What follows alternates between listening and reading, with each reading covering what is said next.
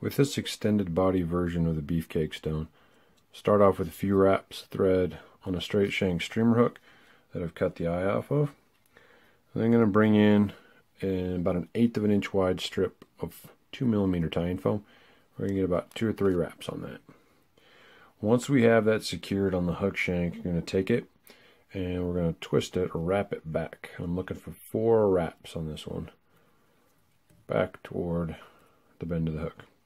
So once I have that wrapped over there, I'm going to take the thread and I'm going to work that thread back over it, secure that foam right in its place there. This front tag is going to stay. This rear tag will clip off. At that point, I'm going to bring in a strand of copper brown sexy floss. And all we're looking for here is a couple tail fibers. So we're going to tie it in on the near side, a couple wraps, pull it toward the rear of the hook shank, and secure it with a couple more wraps. Snip it off. Not too worried about the specific length right now. I can tweak that a little bit later on in the tying process. So before I bring in the actual foam that will form the top and the bottom of the body, I'm going to hit this with just a little bit of Zap-A-Gap just to help bind those pieces in. Bring in the first piece of foam, and I'm going to butt this up so that this piece hits about or goes just past the end of the wraps that I laid down. I'm going to catch that with the thread, cinch and pinch. Get 3 or 4 wraps over it, rotate it upside down, and repeat the exact same process. Catch that right there. Cinch and pinch. 3 or 4 good wraps. And then I'm going to begin that process of simply returning the thread to the shank and starting to create my additional segments. So once I have it there, I give it a good cinch and pinch. Get my 3 or 4 wraps, rotate it upside down, and I'm just going to repeat that same process, working it forward until I have at least 4 nice body segments.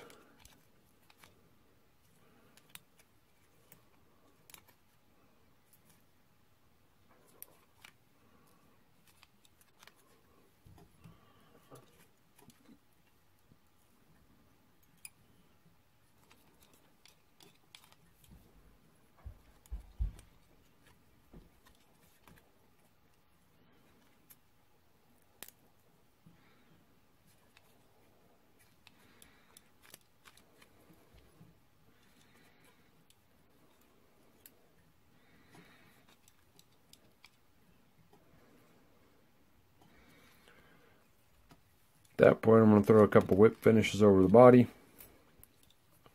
snip the thread, and I'll touch my cutoff point there with a little bit of Zap-A-Gap.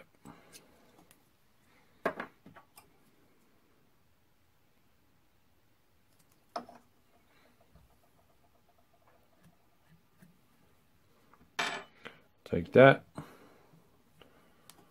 slide it off the extended body hook, and at that time I'm just going to take a quick look at my tail fibers. I'm going to snip them so they're about a 1/2 inch out of the extended body, and then I'm just going to take the edge of the scissors and I'm going to snip off these corners here. Try to give it a little bit more natural appearance. So take the extended pin out of the vise. I'm going to bring in a size 6 Gemco 24.99. This is a larger version. This is a salmon fly version that we're tying, so it is pretty chunky, pretty big. I'm going to take the point of that 24.99 hook and I'm going to slide it right through the middle, or about through the middle of that foam, just in front of the last segment that I created. And then I'm going to secure that in the vise.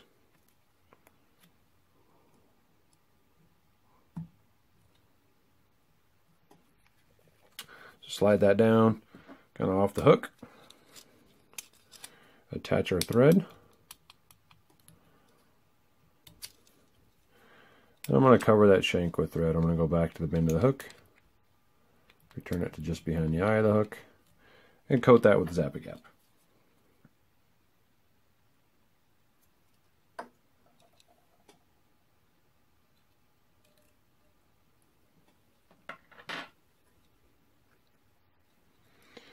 Once I get to this point, I'm going to slide this up to where I can see that body's starting on the hook shank, and pull that scrap piece of foam forward, catch it with the thread, and I'm just going to work it back over the front of it.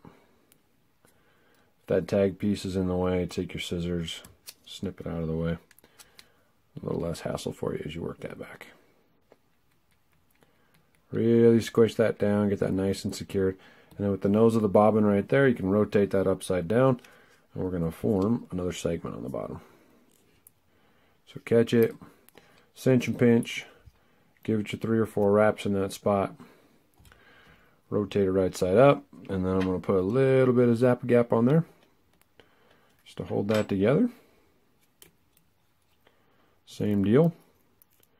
Get it over the top there, cinch and pinch. And then on the top of this segment here, we're going to tie in the wing material. And for that, I have a piece of thin skin. This is natural bastard mottled. And so we're going to peel that off the backing.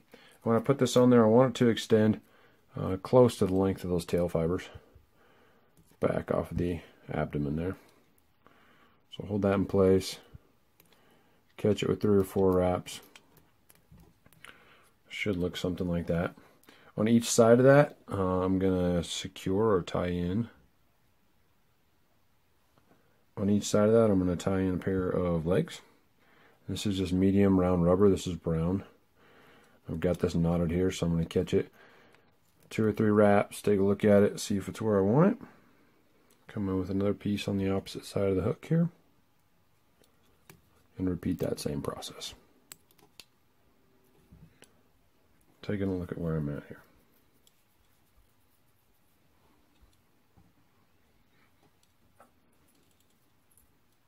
At this point, I'm going to take a spare piece of wire. I just have a spare piece of UTC wire.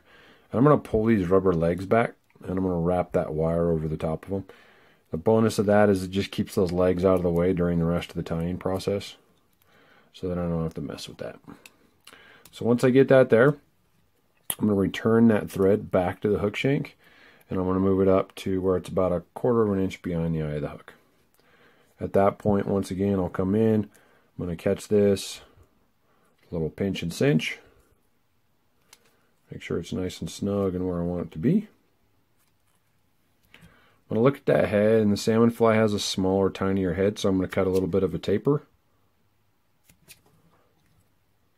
And snip that off just in front of the eye of the hook. Before I bring that top piece down, I'm going to put a little zap gap there on the inside of it just to hold it in place. Give it a little added extra durability. And then I'll bring that top piece of foam down. Cinch it, pinch it, give me my 3 or 4 wraps, and then match that profile with the bottom piece.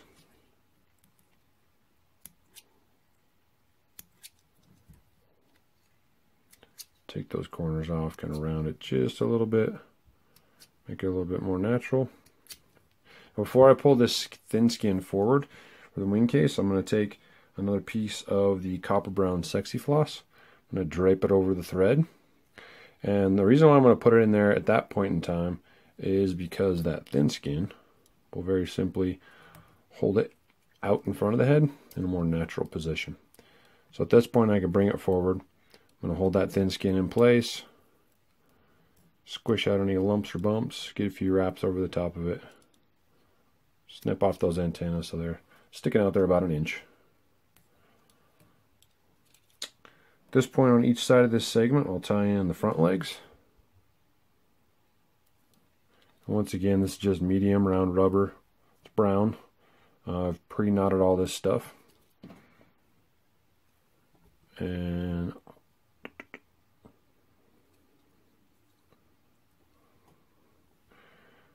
opposite set of legs on the opposite side of the bug here. Legs look alright. Match that length up a little bit. The last thing I'm going to do is I'm going to come in with just a little piece of indicator foam. A little bit of zap gap right on top of the thin skin. It's about an 1/8 inch strip of foam. I want that to touch to about the front of the head, just back maybe a little bit. Hit it with a few wraps. Usually when I fish these, you know, water's higher, it's spraying, things are rocking. I want to be able to have some visibility, so I'm going to leave this a little bit higher than I do on the hopper. And so it's going to stick out like a nice orange headlight for me when I'm trying to search that out, whether that's wade fishing or from a boat. A couple hatch pitches there, and then we're going to finish this guy off. Snip that thread. And I'm going to take my scissors here. I'm going to come across the bottom here. I'm going to cut that flat, and that just gives me a little bit more gap to work with. Can unwind my wire now. Nice long wiggly legs. I like them a little buggier and a little longer. So I'm going to come in, and as I've said before in other videos, this is optional. I'm going to use this UV cure coat, and the bonus of it is a couple things. Number one, gives you some durability, but I think more importantly, gives you a little bit of a sheen, a little bit of reflectivity, which is seen in the naturals. If you examine large insects, whether they be terrestrials or technically I guess you could consider this guy aquatic since that's where he came from, their exoskeletons are going to have a little bit of reflectivity or a sheen to it. Gives you just that little bit more edgy appeal to the fish.